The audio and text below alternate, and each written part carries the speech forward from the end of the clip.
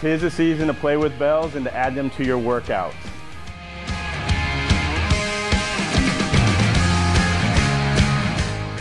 This month we are challenging members to add kettlebell swings to your workout.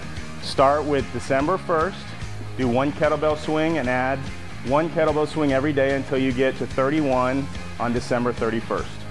Here we have Sean Nichols, one of the trainers at Scotts Valley Club 1.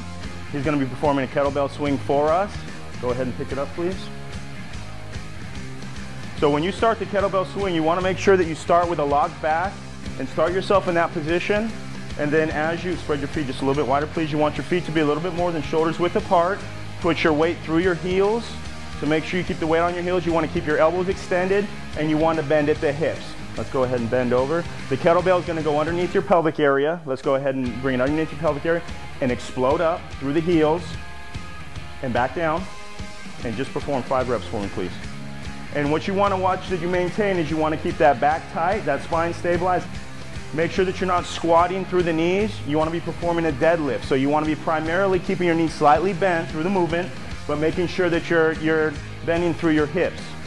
And then again, you want to keep up with the momentum of the kettlebell. Once you get the kettlebell going, you want to keep up with the momentum of the kettlebell, making sure that you're not slowing it down and making sure that you're not controlling it with your arms. It's all going to be right here in your hips. So you got to slam the hips forward, drive the heels into the ground, and that's how you perform a proper kettlebell swing.